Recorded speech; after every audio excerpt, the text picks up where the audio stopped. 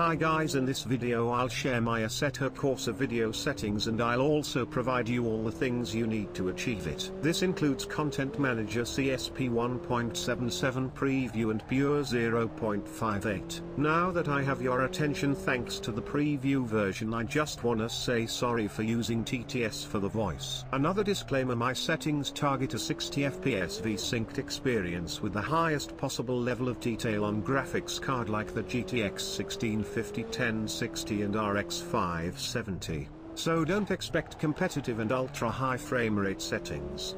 I personally use a GTX 1650 Ti overclocked to 2085 MHz, an i5-10300H and 16GB of 2666 MHz RAM. If you have a 1060 or RX 570 equivalent graphics card, you might be able to game at higher resolutions. Okay, now let's get started. I left a document with all the links in the description.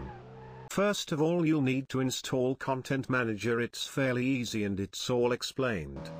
Then you'll need to install CSP by drag and dropping the file in the menu of Content Manager.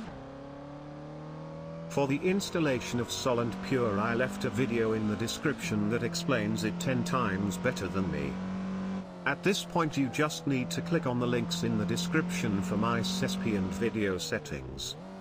Once you're done, just check that the post-processing filter in the video settings is pure and that the weather script in custom shader patch weather FX is also set to pure and not sol. Now the final step is to open the Pure app in-game and select the low preset. If it doesn't open, click on the post-processing filter app, change PP filter and try to reopen it. Once you select the low preset, just put the Pure PP filter back. Now I'll explain to you how all the different video settings that I linked in the description work, and I'll also give you another tip to improve performance. The default setting is called 60 FPS and it runs at 900p since the temporal anti-aliasing improves image quality a lot, and it's recommended for modded track, and it's fine also online as long as you don't use both headlights and rain at the same time. 60 FPS light should be used on big open world tracks like Assetto. It runs at 720p with the same settings as the default one but with reflection at 30 FPS, and as you can see here on Assetto Online with 22 players run at anywhere between 40 and 60 FPS depending on the camera you select. To improve performance by as much as 20%, I recommend you use the bonnet cam since it's also more practical than the first person one. On a 1060 or RX 570 you should be able to achieve 60 FPS all of the time. For the 1650, if you don't have a variable refresh rate display or you hate duplicate frames, you can turn off V-Sync.